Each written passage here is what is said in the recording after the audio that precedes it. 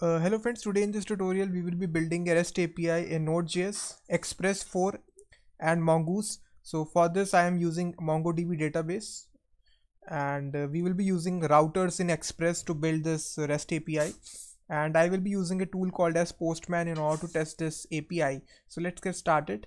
So here I have already installed this Express, body parser, Mongoose and NodeMon. So these are the dependency guys, so I will not be guiding how to install it. So it is a very basic process. So just install npm install body parser express mongoose and NodeMon, and in the package.json, just in the script section, make a start script and write here NodeMon followed by the file name, which is index.js.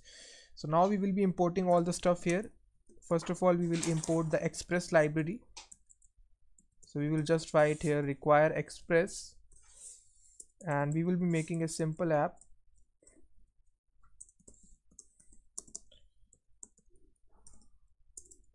We will be listening on port 5000, and also we will be importing our body parser middleware. So just import it, and after initializing the app we can just use it by app.use. So body parser dot URL encoded. Inside this we can just pass the extended option to true, and also we can convert all our request which is coming here into JSON by body parser dot JSON. That's it. This is a method, and now we have successfully initialized our body parser. Now we just need to make the router. So const router, we will be using express dot router. This is a method which is available, and we can just make the router here. We can just make a URL so that our router can based upon. So app.use, and here we can just pass a URL that we will be using for the rest of the application. Let's suppose I use /API. So this URL will be the parent URL of all the URLs that we will be using in this application, /API, and we will be passing the router object. And now we can just make a simple get request on this router object, and this will expect, we will be making this in the home route. So this will expect a callback request response. So inside this we can just print out, or we can just send a response, respond.send.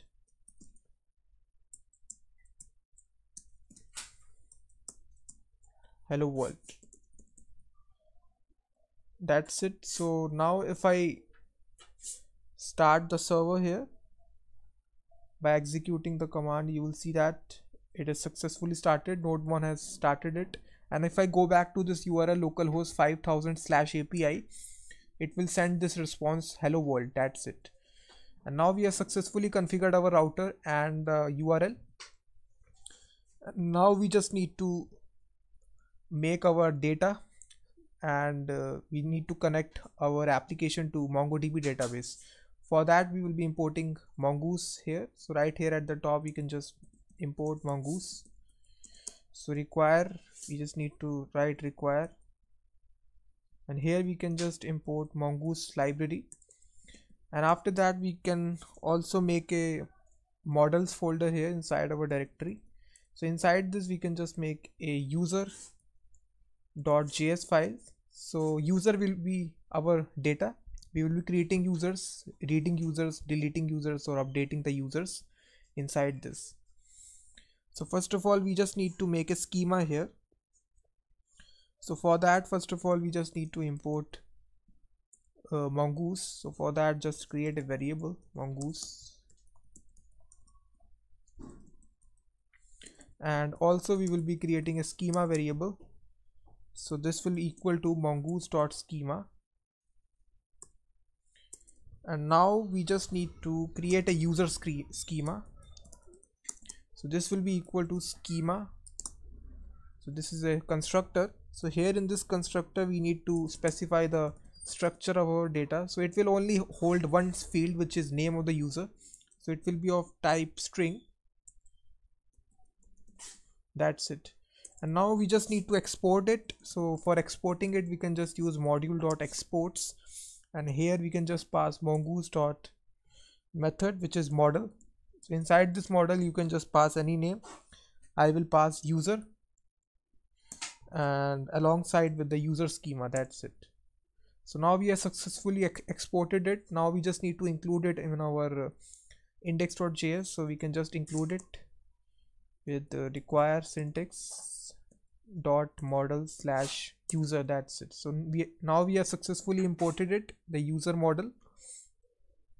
So now we just need to connect to our MongoDB database. So here we can just write mongoose.connect, and we can just pass our MongoDB string slash localhost followed by port number, which is 27017. This is the port number being used by MongoDB, slash the database name. So this is my database. Let me just show you.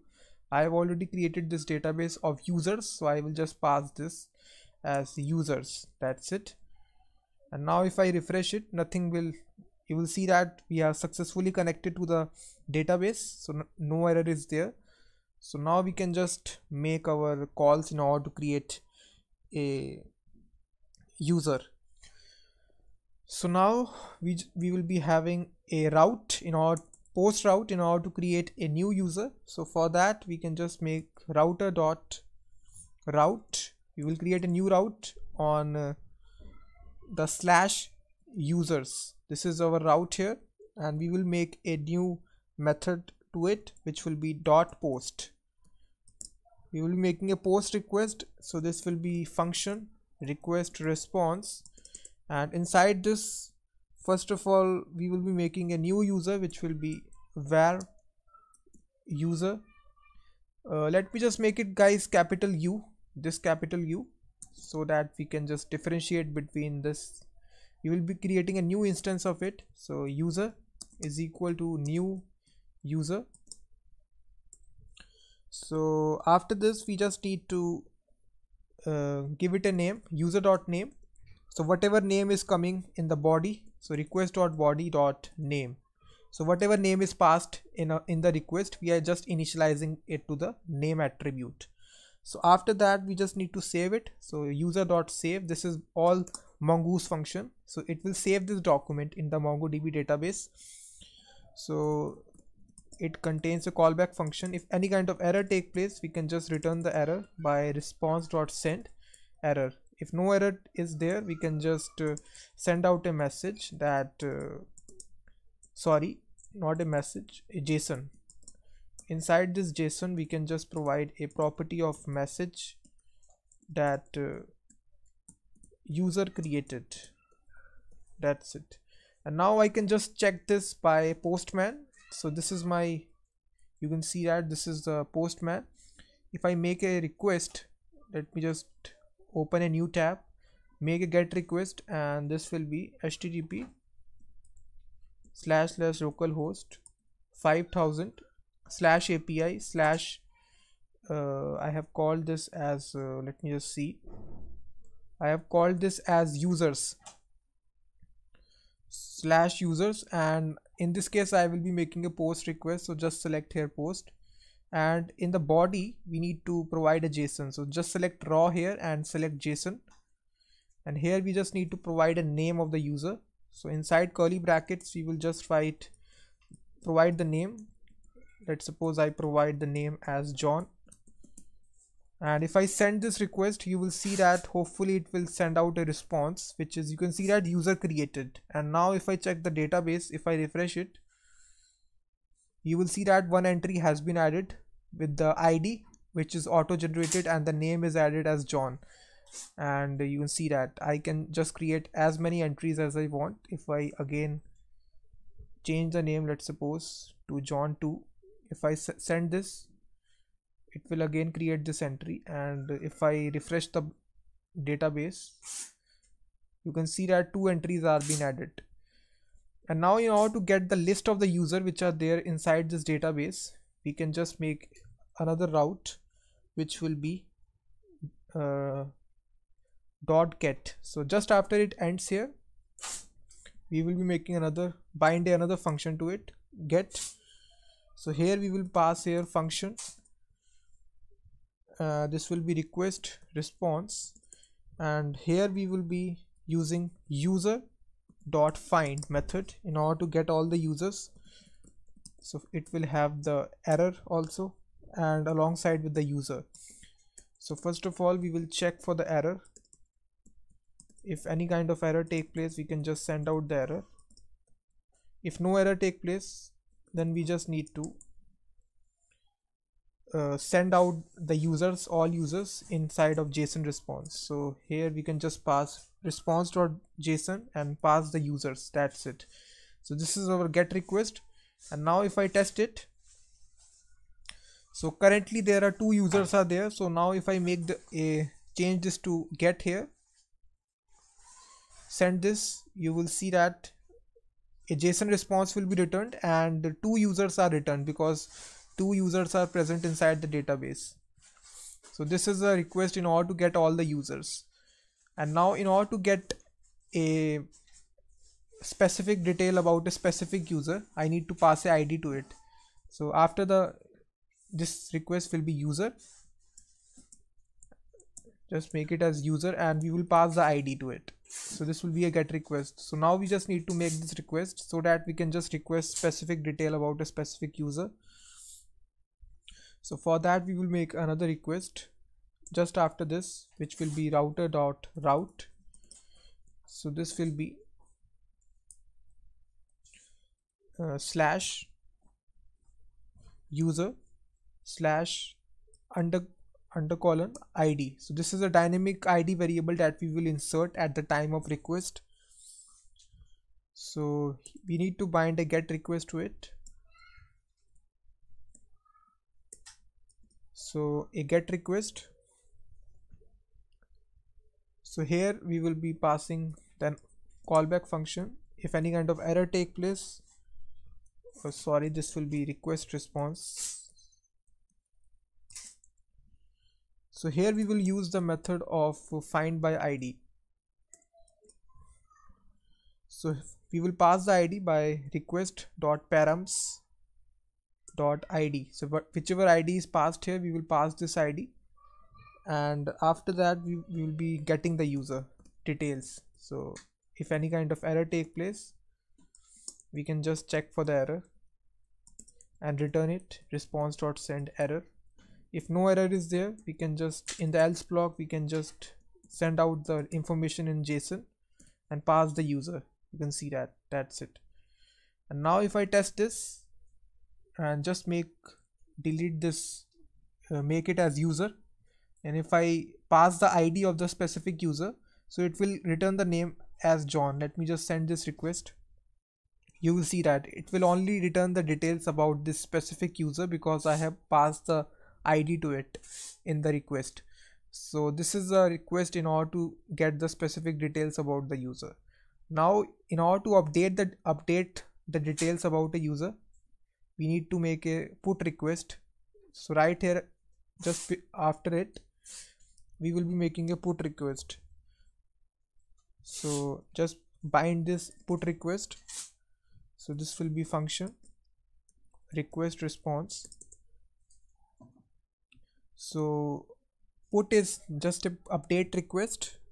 We will be using user find by ID method, and here we will be first of all be selecting the ID which is passed by request.params.id, and we will pass this callback function. If any kind of error take place, we will send that error.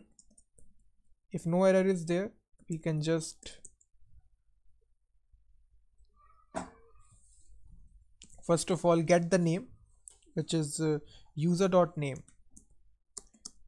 and we can just initialize to whatever name which is passed by the user, which is request.body.name. That's it. So after modifying the entries, we just need to save the user. So for saving it, we can just use user.save, and inside this, if any kind of error take place, we can just send that error. If no error is there, we can just send out a response to the user response.json, and inside this we will be having a message property that is user updated. And now if I just check this using Postman, and let me just make a new request here. Let me just copy this